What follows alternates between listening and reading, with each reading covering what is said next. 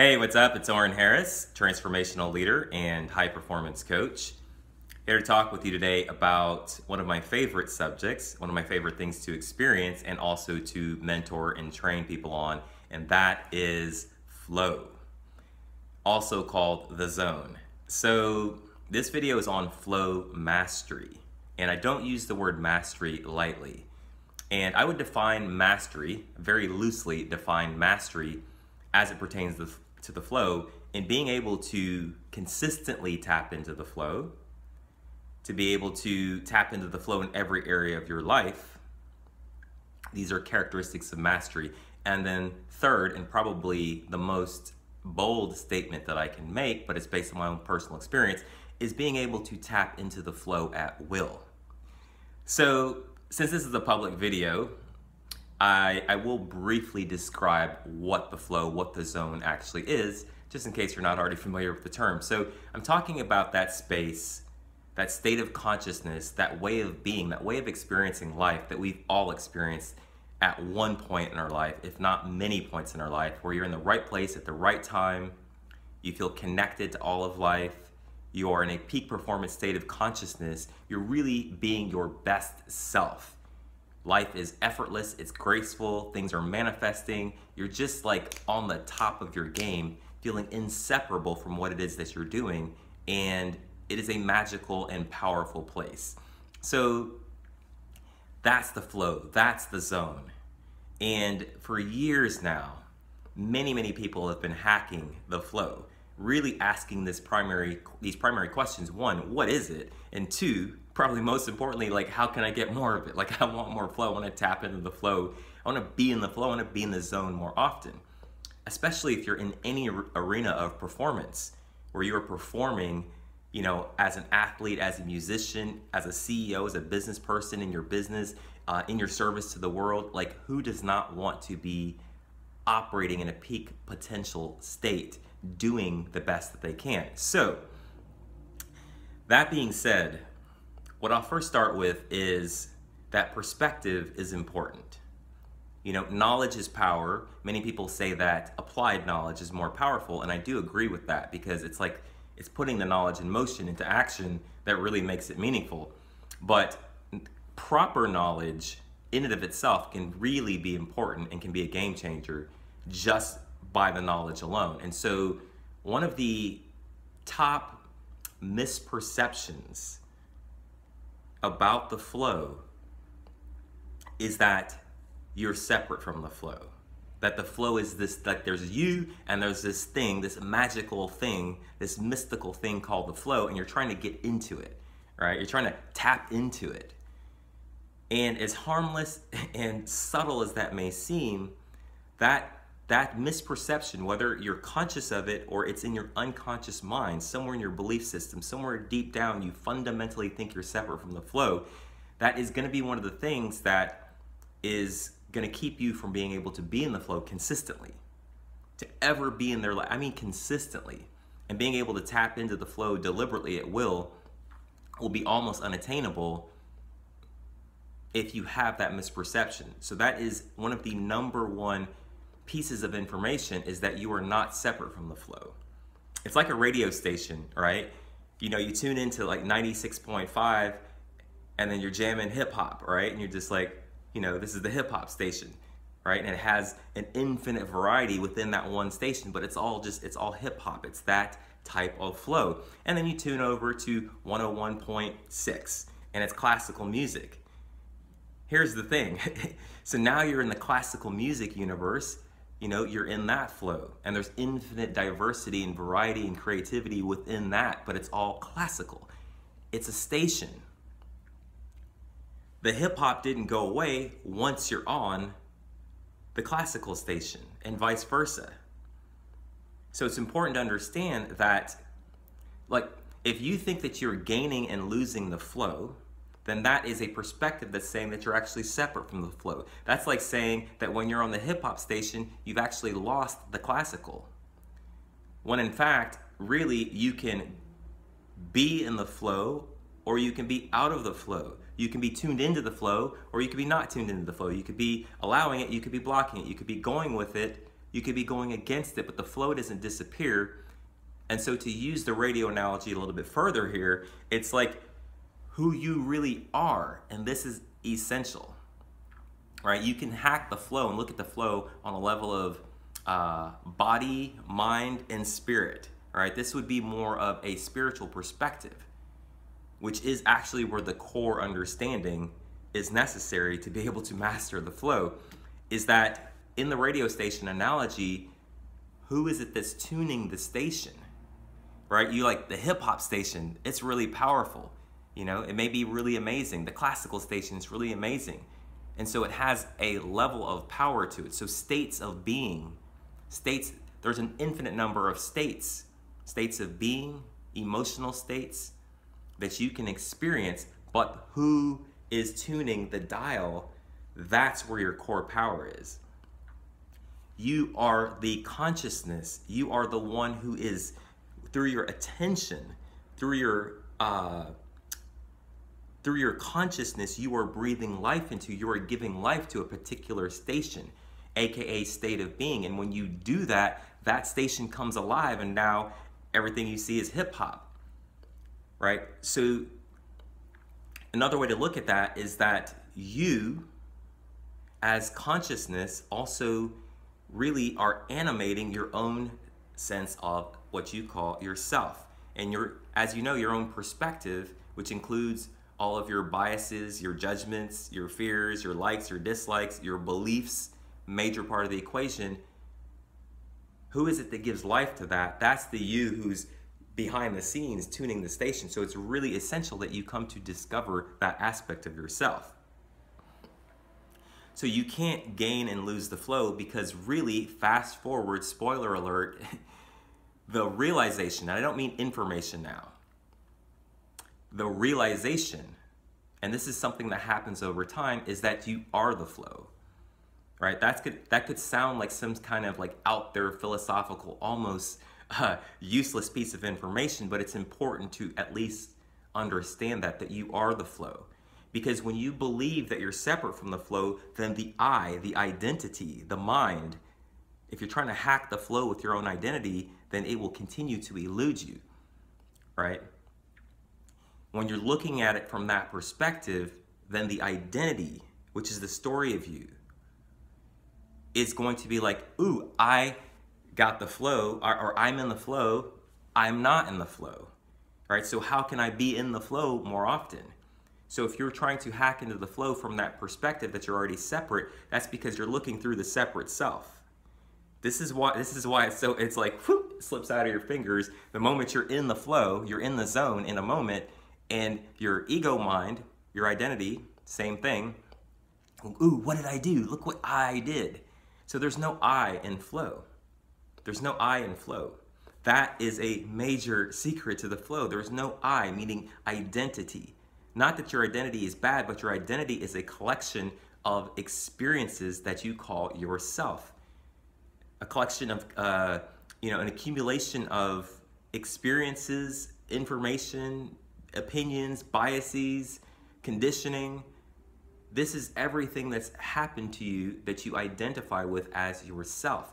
So consciously or unconsciously, deliberately or accidentally, by some cosmic force, or by an act of grace, or through wisdom, somehow when you're in the flow, the I, with a little I, disappears, and the bigger I, which is like your infinite self, I also call it your true self, it awakens, but it's already there. It's already there. It's already you. And so all of the resources that previously were blocked out because you were looking at the world, you were identifying with the world through your little sense of self. And I don't mean little to demean it. I'm just saying little like your limited sense of self. The I disappears. This is why when people are trying to hack the flow, they're like, I don't know what I did. I don't remember.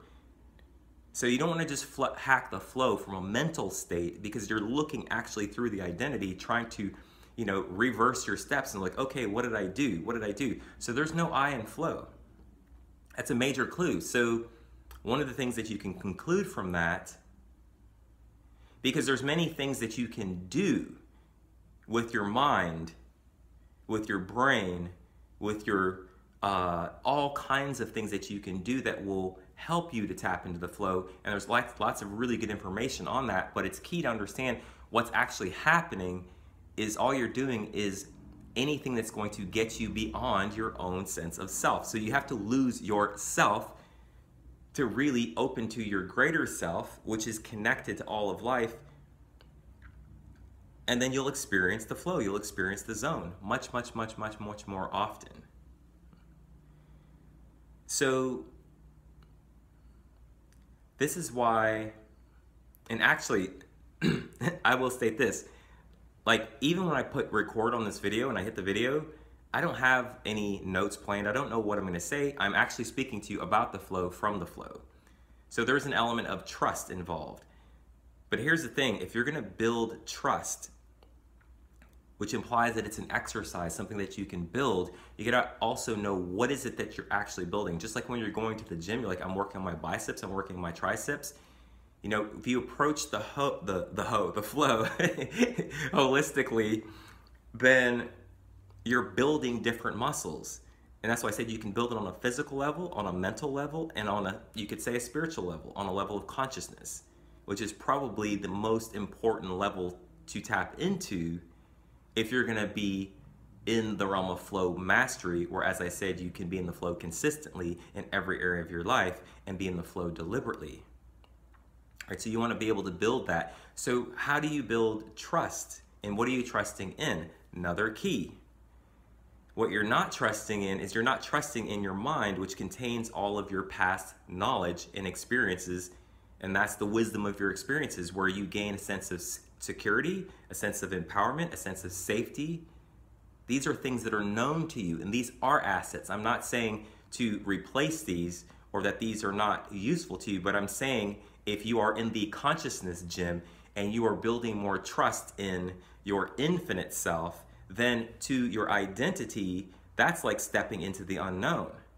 And so becoming more trusting in your infinite self, or you could say your intuition, your spirit, I'm really saying the same thing, is something that you can consciously, deliberately train, just the same way you train up on any other area.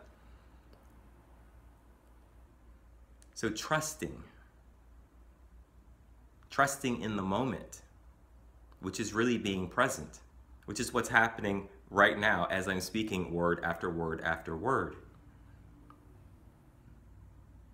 The more you trust the unknown and do not resist the unknown, because it's only the identity that feels secure in what it knows that resists the unknown, that fears the unknown. But one of the things that you realize, the more you begin to deliberately practice putting yourself into the unknown, which sometimes looks like just being present and trusting, not in what you know, but just trusting, the more you actually can know. Because your intuition, which is connected to infinite intelligence, there is an immense infinite intelligence and infinite knowing that opens up that you're not separate from. So practicing being in the unknown. And so any angle that you approach on the zone or on the flow is some level of getting beyond your own identity, your own sense of self. For example, on a mental level now, training your ability to focus and to concentrate, because when you're in the flow, you tend to have a high level of focus and concentration, while at the same time, a sense of absolute relaxation internally, right? And a supreme confidence that's natural, and a level of presence. But all these things naturally happen when you are not rooted in your identity or in your mind, which is where all judgment, fear, and separation are perceived, and the sense of self, you know, or limited sense of self that can be threatened or perceives itself as separate. And so it is key that you get beyond yourself, and you can do that deliberately. Meditation, this is why meditation is such a huge practice if you want to experience the zone more often, if you want to experience the flow more often. Because in meditation, where you start to let go of and start to relax and start to just become the witness of the self, or even the, you know, the repetitive stream of thought going on in our minds, what's happening is that when you create that space and you're able to just start witnessing those thoughts without labeling, without judging, because when you label, when you judge, you actually give life to, you actually put energy, you actually put power into. So when you start to create that space more and more, you start to awaken to your infinite self. Or you could say, like the you who's actually looking at the mind, the observer, is the same you that stepped back is looking at the different stations, going, I could be on this station, I could be on this station. So obviously there's more power in that you is consciousness, the you that's beyond your identity. There's more power there than any kind of power there is when you're inside the station. So the ability to choose, the freedom to choose, is actually more powerful than any choice that you're making. So really, what I'm saying about the flow is, and people ask me, I speak around the world about the flow, people ask me sometimes about being in the flow, and there's this eagerness to be in the flow, and it's like, what's more powerful than actually being in this state that we're calling flow? What's more powerful than that is to know who you are when you're in the flow, and to know who you are when you're not in the flow. And that is the wizard behind the scenes, the you is infinite consciousness who's able to animate any particular state of being.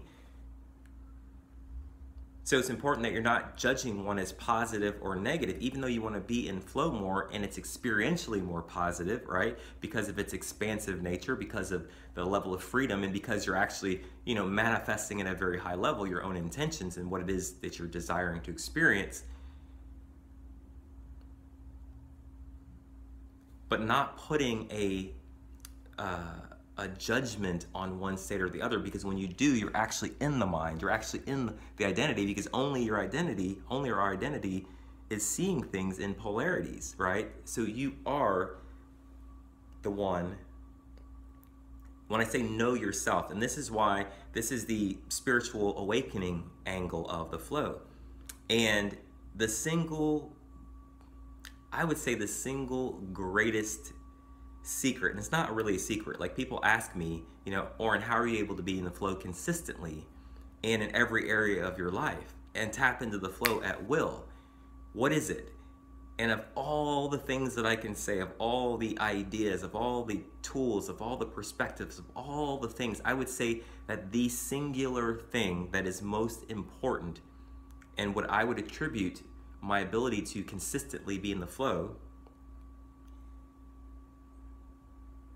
is I know myself beyond the ups and downs of life. Being in the flow, not being in the flow.